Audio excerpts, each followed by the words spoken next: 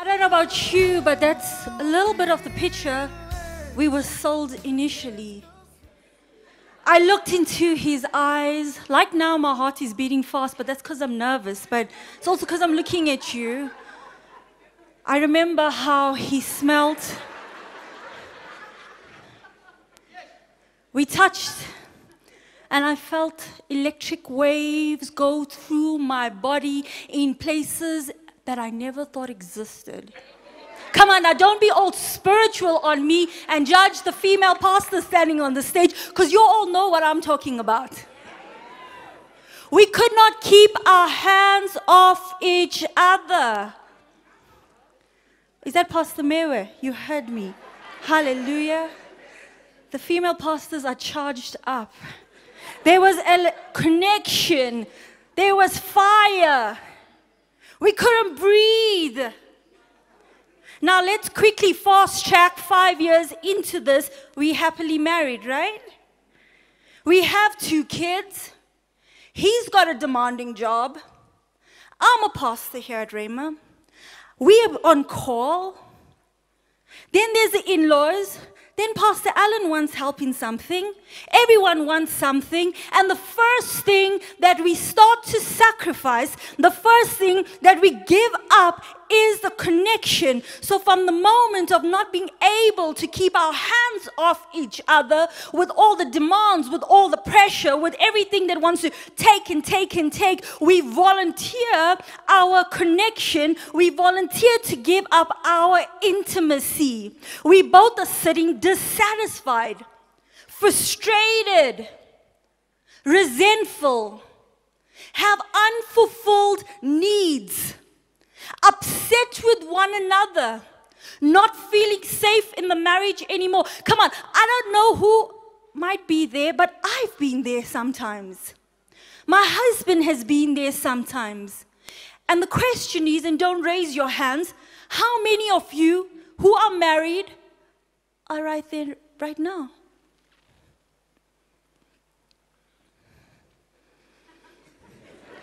It's not what we signed up for. So there's 2 definitions of intimacy. Let us first define intimacy from a world perspective. You see, the world is always constantly imprinting on us, reframing us, conditioning us, and bombarding our sensory portals wherever we go, whatever we do, whatever we look at, whatever we listen to, whoever we with. Come on, every single time we with someone, listening to something, watching something, it's imprinting on us, rewiring us, reframing our references. And if we do not protect our sensory portals, what happened? We have a worldview perspective on intimacy, a worldview perspective on what sex is. What are some of the things that gives us this corrupted view? Let's talk about social media. We see the casualness of things. We see how superficial things is. Kim here, which is Kim Kardashian, and Kanye showing a beautiful selfie, and we think, oh my goodness, one day, Rakesh, you and I, we're going to be all intimate like that. That is what we emulate. That is what the world teaches us, because that's all we want to invest ourselves into, a false reality. We then have perversion. Easy. The other day, well, it was last year, we put in farm girl because we had a school project for my daughter. That was the biggest mistake I ever did, Pastor Allen. Because here comes a cowgirl with a hat and boots, and she was topless. I'm like, no, I actually really meant like a cowgirl who lives in a farm, you know, that type of thing. It is so easily accessible. Every single thing that we do, we know that we can, some of you may have really enjoyed Game of Thrones. The truth of the matter is it's a bunch of orgies. It's a bunch of people that's showing manipulation and power over someone else, and then again perverts what God had created.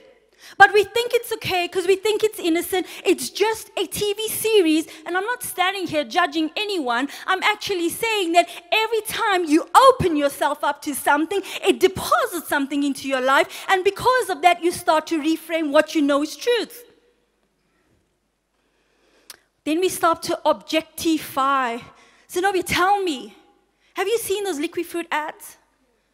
Come on. Now, Preston, what does a woman eating a peach dripping, come on, you know those ads, with a bikini, she's drenching in that fruit. Now Preston runs out and he wants to go and buy, give me every single peach liquid fruit on that shelf because sex sells. We put a woman on a bike. Come on, I mean, I haven't seen much men on a bike, but it is starting to happen. But you put a woman on a bike with her legs stretched apart, and suddenly, I want one of those Harley Davidsons.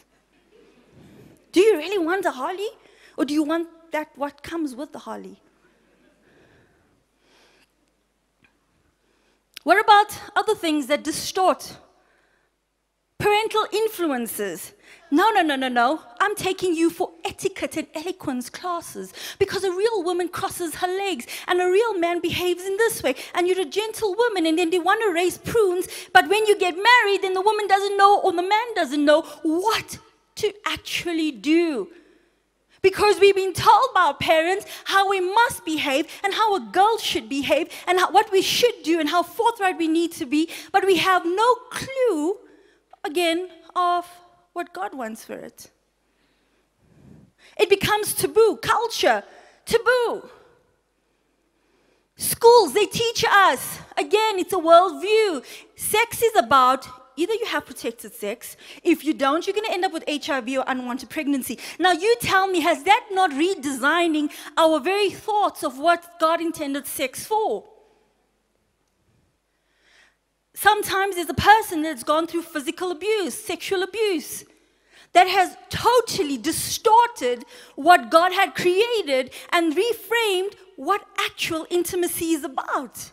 So we have all these walls that's been put up and all these protective barriers, and it's a dirty thing, it's a horrible thing, it's a thing that causes me pain. We have self-image issues because that is what has perverted what is supposed to be pure, good, and innocent. I don't know about you, but we are in this world. We're not of this world. So I said this, there's what's false, there's what's fact, and then there's the word of God, which is what's truth. What is the biblical view? And we see in Genesis 2:23 to 25, and God talks about this. You are bone. This is now Adam and Eve, and he's like, bone of my bone, flesh of my flesh. And he said, she will be called woman because she's taken from the man. That's why this man will leave his mother and father and be joined, and the two shall be one flesh. They were naked. They felt no shame. Because marriage and intimacy was designed and created by God. So God is the initiator, which then puts him in the position of becoming the covenant keeper. Bone of my bone, there is such a closeness. There's such a vulnerability that they had in the garden. There was nothing, no veil, nothing to hide. It was, you see everything of me physically and what's on the inside, and I see you. That was God's perfect picture. But you see this. Whatever God creates, because the enemy cannot create, right? So what God creates, the enemy can do second best. He has to distort. And what does he distort? He provides us with a forbidden fruit and tempts us, and then we either believe what the Lord had said about the fruit, or what God had said, the Lord had said, or the liar has said about the fruit. Did God really say you cannot have that? You shouldn't touch that?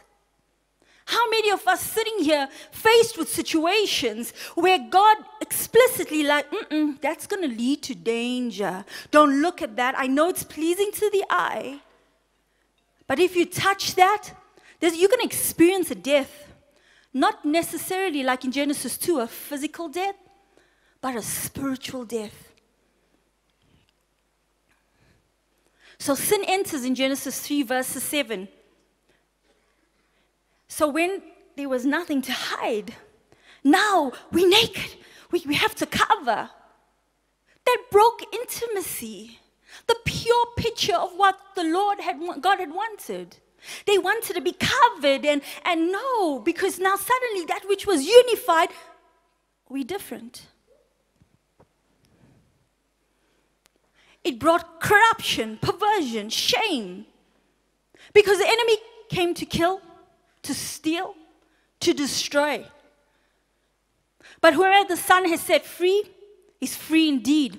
And at the cross, that curse was broken because Jesus has given us victory over that sin so that intimacy can be restored in the beauty that He created it and initially designed it for.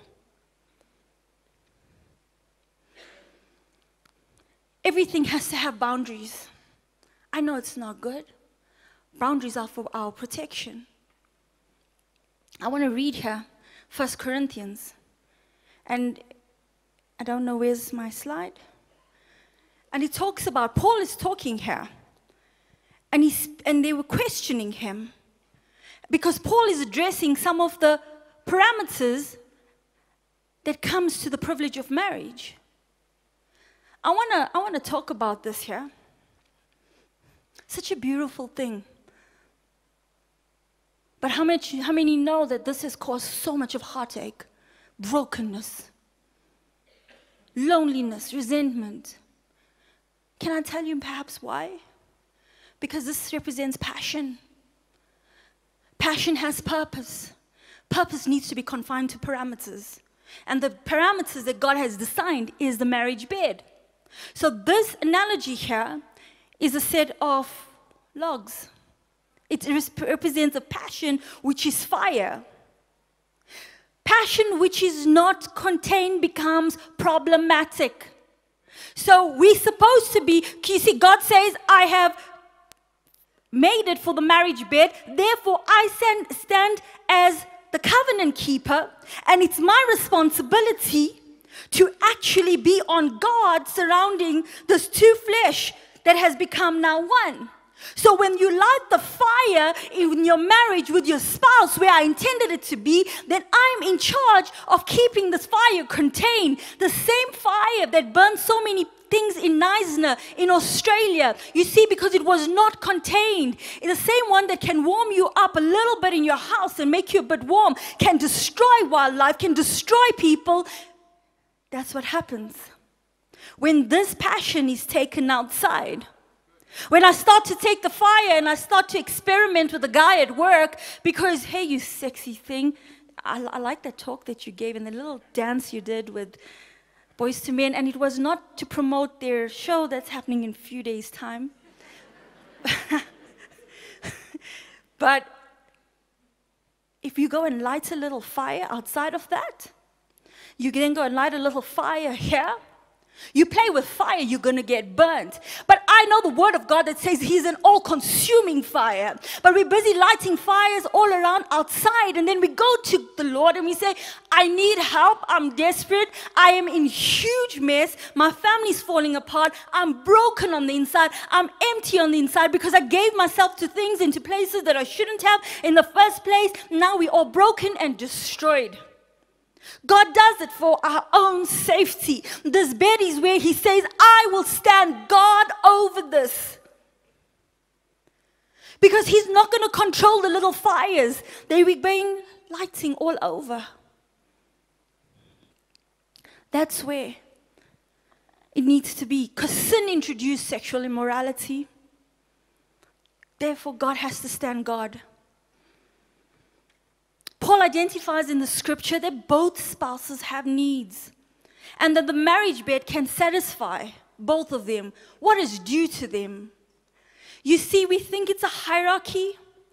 One spouse feels like, you know what, my job here is just to satisfy him or just to satisfy her. Do you know, as a pastor, how many people that we counsel and women have never reached an orgasm? Because they just, I need to satisfy him, my job is done, we're gone. So we sit back and we want to be satisfied. When Paul refers, and keep the scripture up please, when Paul refers to this, he's talking about equally mutually, having equality in the bedroom. He talks about serving one another, that you know what? Leave me out of this, because in satisfying you and your needs and being intimate with you and your desires, I in turn satisfy myself, because we're supposed to actually mirror. Is that not what Christ did? Serve the church.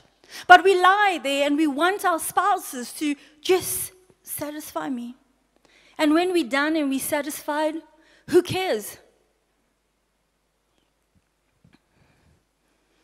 When we deny our spouses, come on, how many people hear the headaches? I just got a headache. She's always sick. I mean, like, you're always sick? Really? Now, I'm so exhausted today. I got that meeting. I can't, babe, not now, please. Really? You are defrauding your spouse that which God intended for you to serve.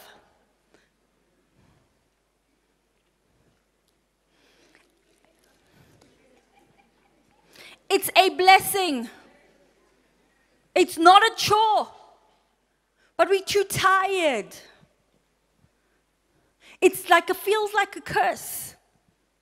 You walk in disobedience when you keep on refusing your spouse. It's the truth. Unless there's a valid reason, you're terminally ill, there's something that's really going on. But if you're constantly falling back on your crutch and saying no, there's an issue there.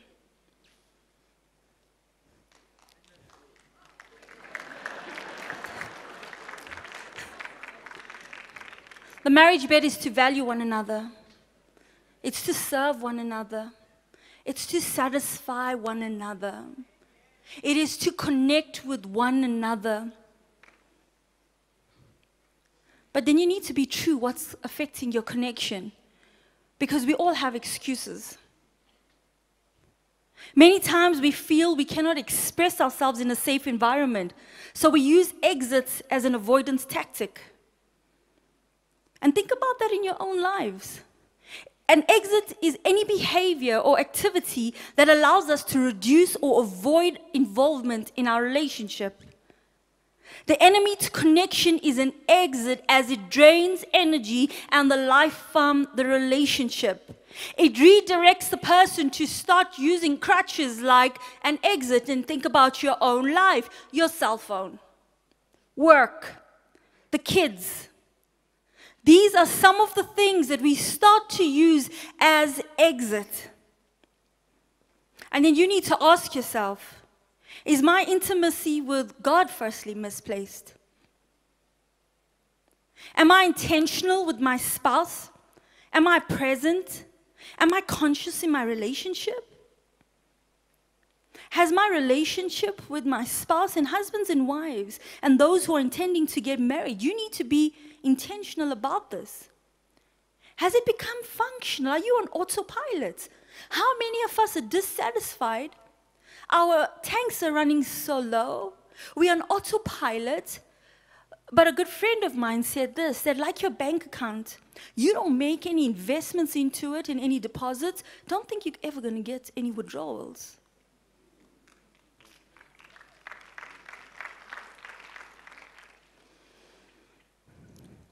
You need to find out what is some of the ways that I use and the things that I use to avoid my spouse. And you can start by saying the exit I use is evolving my life around the busyness with the kids. When the core pain that I'm trying to avoid by using this exit is feeling rejected. Sometimes we feel so rejected because we're unsatisfied, dissatisfied, that avoidance is better than the feeling of rejection. Ask yourself this, by using this exit, I sacrifice my deeper need of what? What are you sacrificing? Connection? We all know that there's some hindrances and foxes that come to steal this, right? Let's talk about pornography. Because these are hindrances to intimacy. You know, we think that it's very innocent. We counsel people as pastors, say we're just playing around. It's a little carrot that we're just dangling, and you know, we just messing around, you know. It's nothing hard, it just gets us going. it may seem cute and innocent in the beginning, but that short-term pleasure that you're trading off is long-term satisfaction, and you're actually introducing a long-term destruction into your relationship, because it's not just spicing things up. You actually put yourself in a hole that you prevent yourself from ever being connected to an actual person. Porn is based on self-satisfaction. It is lust. It is not true intimacy. The main thing to porn is not to give, it is to receive. It stops and bypasses any intimate connection or bond with a real person. It rewires the brain and leaves destructive impressions. It reframes your reference and becomes addictive. Even though you said temporarily, I'm finding it's just one time, Pastor. Actually, it was just the second time and the third time. Before you know it, you cannot even get an erection with your partner, because of the fact that you're so used to the shot of adrenaline that you get, because your brain thinks that this is the only way to get my juices flowing.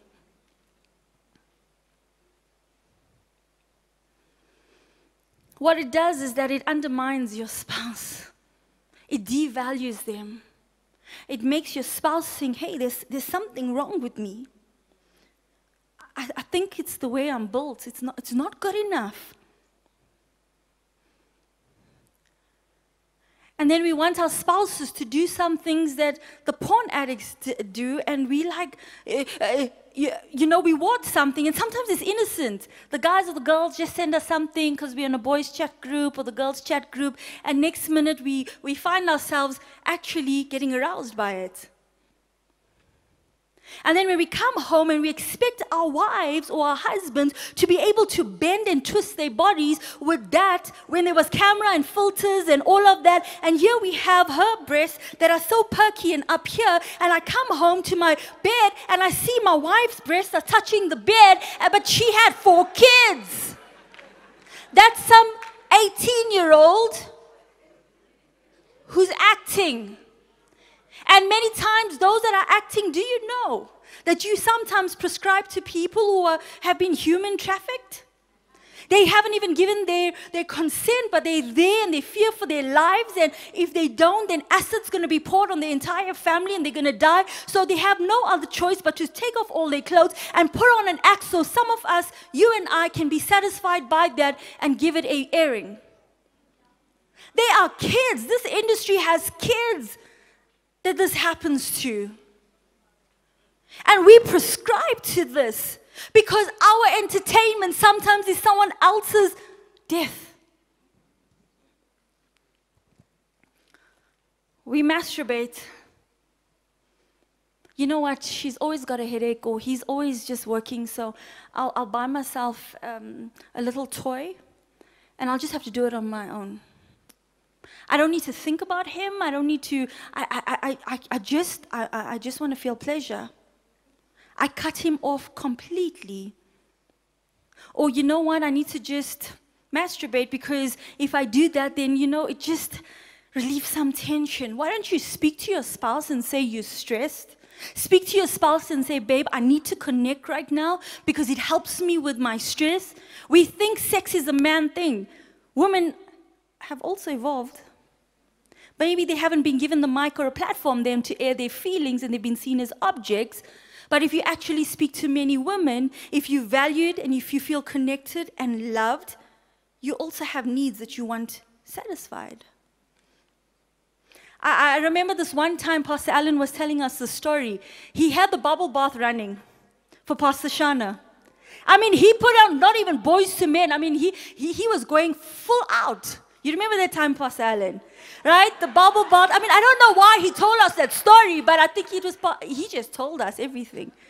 And here he's like, put the rose petals, and Pastor Shana was coming out, the music, the kids were sleeping. I mean, it was a perfect setting, right? Little did he know that the little fox, which is called his child, little Simon, Daddy, I mean, come on, Simon, can you not see that Mom and I are about to get, come on, what is going on? Do you get that? Children are a blessing from God, but we've got a little thing. My husband and I, my second child, she like just knows when things are about to happen. She wants to present herself at that very moment. So we've got a little nickname which I cannot say on stage because I'm a pastor. But children do that. You know what I'm talking about. Or what about the fact that, oh, my time's running out. Let's talk about age-related things that happen, okay? Things like she has had 2 children. Her body is not the same anymore. Come on, women, you pushed out those massive babies through there. Okay, all our muscles start to weaken, even our vaginal muscles. If there's children here, my apologies. There we go. Can you hear it? That child's not happy. He's like, she looked happy when she pushed me out. Okay, so her body has changed. But we feel the pressure, and I need to appeal to women tonight. You know what? Not only has your vagina stretched, but the truth of the matter is, his penis is not as hard as it used to be when he was in his 20s. He's not a stallion anymore. It's not as thick and as long and as wide as you know it to be. So if we come on, church, we're here to preach about sex. So women, stop doing 50 Kegel exercise, squeeze, because you know what? You need to go and do all your stitches so that you can satisfy him. You need to understand that you are growing and aging together. And if he's aging, you aging, and if you aging, he's aging. So stop feeling the pressure that you need to be this person that has to, and start recognizing, tell him, baby, you've also aged. Take the pressure off yourself. Now, I'm not saying let yourself go and don't do squats. What I'm trying to say is that it's an equal responsibility to bring equal pleasure into the bedroom. But we feel that if I don't do this, he's going to cheat on me, so I just like have to go and have myself stitched up. No, stop it. Stop it. He's aged, so have you. Things like mental health. Someone who's on antidepressants, your libido is not as high as it used to be. Things like if you have erectile problems, you need to address those things. If you have lubrication issues because of menopause or whatever the case may be, those are discussions that we need to have. Sometimes there may be a fox called adultery that has taken place, and you need to go for counseling because there's trust issues and you cannot express yourself because you don't feel safe. You need to go and have those discussions. So then, what is the solutions? We need to involve God. No one takes a Ford. We had an issue with our car recently. No one takes a Ford and go to Audi. Okay? Now, I understand the need for going to certain places, but the first and foremost priority in all our lives is take it back to the Creator. We separate what was being created and designed from the designer and the artist. Take it back. Involve God. Take communion. Open communication. If you don't like where he's touching you, redirect his hand to all your hot spots. Stop sitting there so dissatisfied and just hoping that you know what, he'll get it, or you're angry, you're building up anger. If she's not doing what she needs to do and you need her to do more of what you like her to do, so instead of fantasizing about it out there, say we need to have a discussion because this I need to talk to you about. This is what I like. This is the touch that I like. This is what, you know, you do this all the time and actually I feel nothing. Come on. You know, he always comes on the military position or the missionary position and you're like, baby, can we just try something else like another style? I think the Kama Sutra is from India. Adele. Flirt throughout the day. You can't just come at 11 o'clock and be like, come on, you know what, let's just get it on. And she's tired or he's tired. And you guys haven't even spoken or chatted or said you sexy thing or anything the whole day. Now suddenly we're in bed, come on. And then you just like make movements because you know, in bed. And then the other one pretends like they're sleeping because if I show him that I'm awake, then that means, no. You know what? No. I'm not the only one. Okay. Be creative. You are connected to the all-creative God. Ask Him, Lord, this one is getting a little bit boring on this end. What can I do to add, to change? I mean, come on, Lord. He's the creator. He's going to tell you which way your body can bend and which way it can't. He's going to say, you haven't even discovered quarter of what it still can happen. But why are we scared to take this to God or to talk to each other or to explore this area with our spouses? Be intentional. Part of the solution to build up intimacy. Go on dates. Okay? We try to go once a week, either to the movies. He loves movies. We try to go and have breakfast once a week just to connect. We don't talk about the kids. We don't talk about the school fees. We don't talk about the homework. We don't talk about that. We don't talk about what's happening here at Rhema or what he's doing in his job. We just connect. We try to flirt. I try to look cute a little bit. You know, I try to twirl my hair. He's like, baby, what's wrong? Is something wrong with your eyes? I'm like, baby, like that is my sexy look. He forgot what my sexy look, you know? So I'm like sitting there like, and he's like, is there something wrong? Do you need to go to the emergency room? Like, dude. Romance, set the scene. Do what Pastor Allen did when the kids are out deep sleep. Okay? Do the bubble bath. Come on, make an effort. Things just don't happen. Oh, no, she's not trying now. Why must I bother? No, you make the effort. You want it. You make the effort. You serve. You heard what Paul said. Holiday breaks, try to. Go out at least once a year, twice a year, just you two for a weekend. Find cheap and effective ways. No kids, no in-laws, no work, no emails, no cell phone. You and me. And you know what? Try not to take a lot of clothes. Stay naked as often as you can. I just came back from my birthday weekend, baby. We stayed naked as often as we could. That's overshare. Overshare. Overshare. You need to know. Okay, get babysitters. Be transparent. Intervene. Medication. There's lubrication that you can use. There's hormone supplements. There's remedies. There's stimulants. There's things now that's out in the market called an O shot. It helps to concentrate all the blood vessels so that you can reach an orgasm and climax quickly. A P shot. It's helping with erections these days and it helps with blood flow. There is so many things. There's counseling. Have accountability partners if you're into porn. Speak to your pastor. Get to someone that can help you. There's interventions unless we don't want it. Where's my slides? My slides are not here, guys. You see, there's at all the C's. Where's the C's?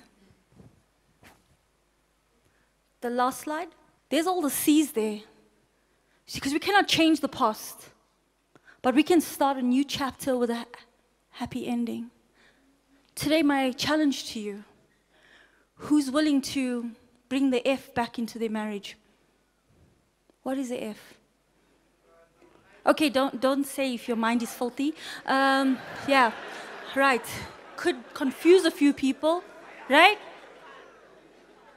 Okay, bring the fun back into your marriage. Put that apron on if you need to. Bring out the feathers for the tick. Do what you need to do. But God is not a boring God, and it's time to bring the F back into your marriage. Thank you.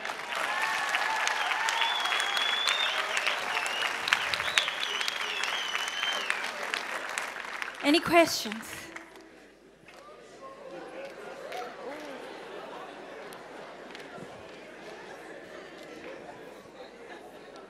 Good evening, everyone, and good evening, Pastor Divani. Thanks for your message.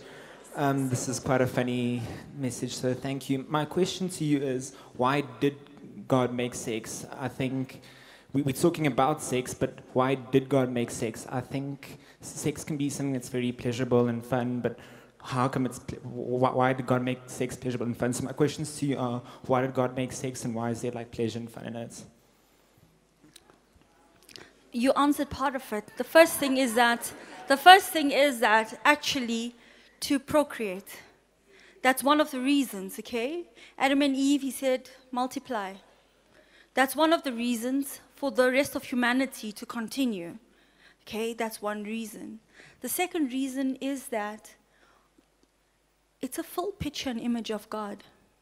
I consider it as worship. When two people are truly connecting and giving themselves fully to one another, I believe it's a beautiful picture. And I'm not saying if you're single that you're not representing God in any way, but I do believe that it's a beautiful picture, represent the closeness that God created between two human beings. Some people are called to be single, and the Lord has called them for that, and that's His will for their lives. Those that He called to be married do have that, and there is fun and there is pleasure in that as well.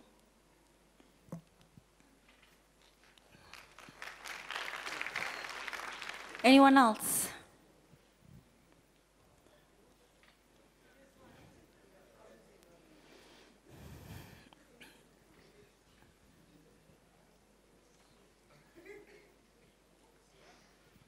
Good evening, everyone. I'm asking for a friend now. No judging.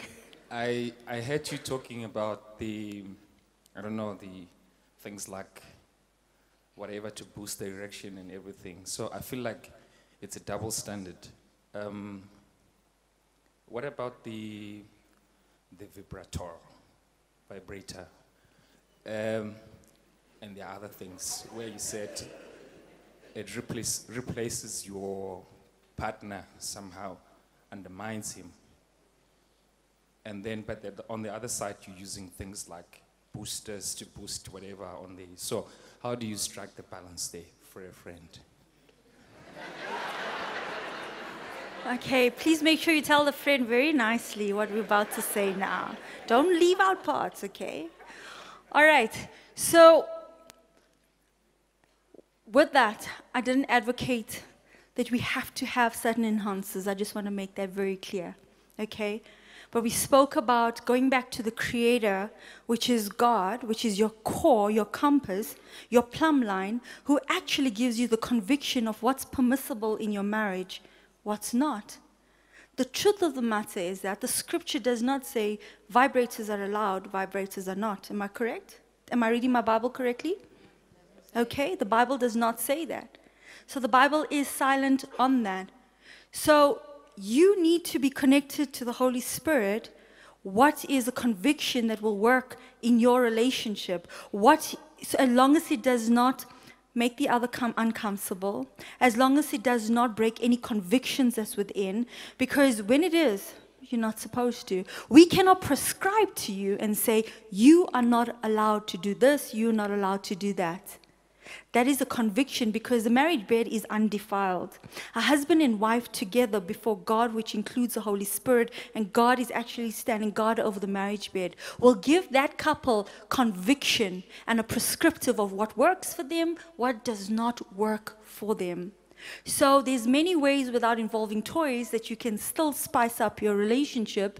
And for those who are contemplating that, that is a question that only the conviction of the Holy Spirit can give you and your partner.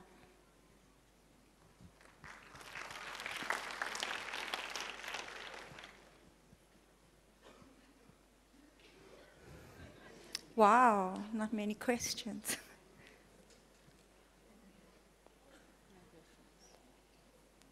Okay.